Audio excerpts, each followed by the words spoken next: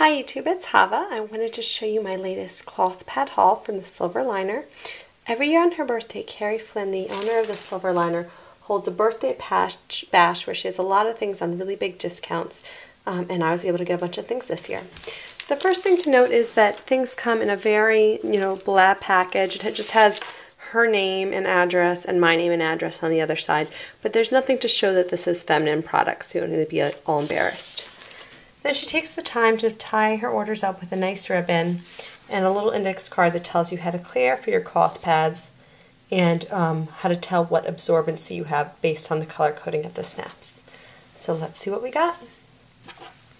The first pad I got was this 8-inch penny liner in her contour style in Desert Batik. It's a really pretty pattern. I like it a lot.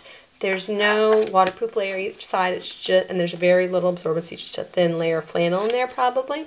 But this will be great for light days when I'm just having some spotting, or to absorb extra discharge during pregnancy, which hopefully will be a problem I'll be having soon.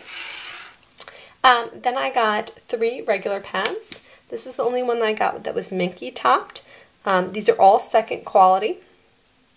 This one I can actually tell what's second quality about it. If you look, you can see like the ripples. The minky's not lying totally flat, but that's going to be fine. I'm sure it's not going to affect the function or comfort at all. And this is a beautiful blue swirls pattern, regular absorbency, and then the WinPro on the back. And beautiful matching snaps. And this is her newer style that she's trying out.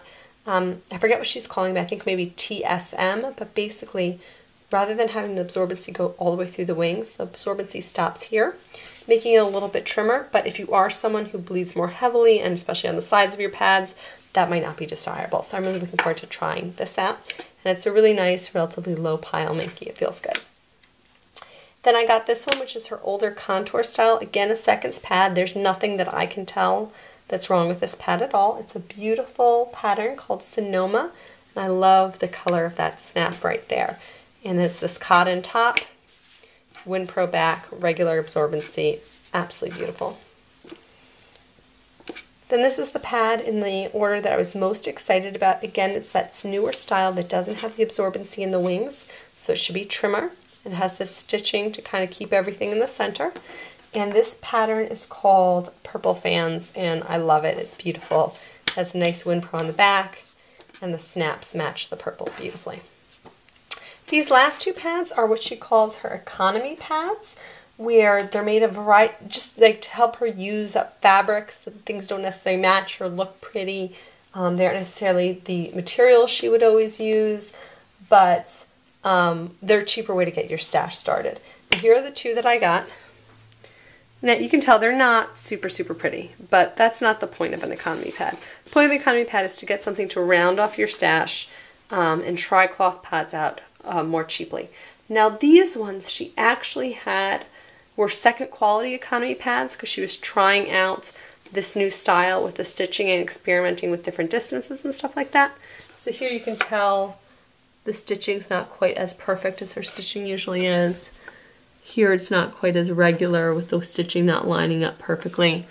But they're going to be great functional pads. This one over here feels a little bit more absorbent, a little thicker than this one. And they both have like weird unmatching fleece on the back. But that's fine. These are only 37 cents in her birthday bash, and I think they're going to work great. They'll be great pads to leave in the car or just have at the bottom of my pile as extras when I need them. So that's my stash from the Silverliner's birthday bash. I hope you'll check it out next year. Have a great day. Bye.